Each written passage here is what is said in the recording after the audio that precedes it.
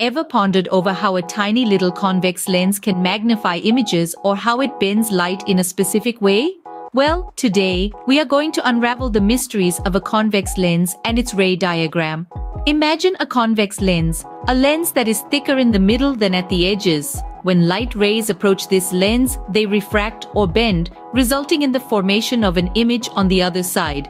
But how does this magic happen? That's exactly what we're going to explain today, using the ray diagram of a convex lens. Let's start with the basics. A ray diagram is essentially a graphical method used to determine the path of light. It provides a visual representation of how light travels and how images form. But remember, drawing a ray diagram isn't as simple as drawing stick figures. It involves precision and attention to detail. To begin with, we need to understand the principal axis, a straight line that passes through the center of the lens. This line serves as a reference for drawing rays and locating the image.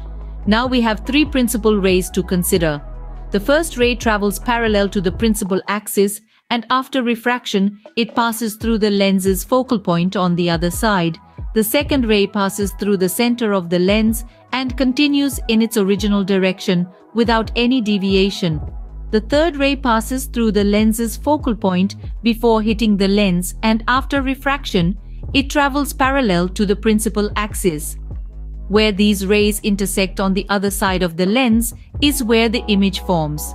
It may sound complicated, but once you get the hang of it, it's as easy as pie.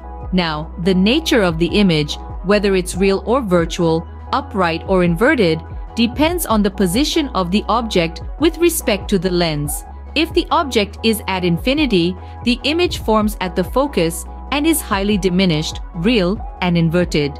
If the object is beyond the center of curvature, the image forms between the focus and the center of curvature, and it's diminished, real, and inverted. If the object is at the center of curvature, the image also forms at the center of curvature and is of the same size, real, and inverted. If the object is between the center of curvature and the focus, the image forms beyond the center of curvature and is magnified, real, and inverted.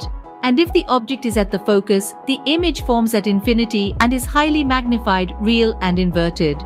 Understanding the ray diagram of a convex lens not only helps you grasp the science behind lenses, but also gives you a deeper insight into the fascinating world of light and optics. So, to sum up, we discussed what a ray diagram is, how to draw one for a convex lens, and how the position of the object affects the nature of the image.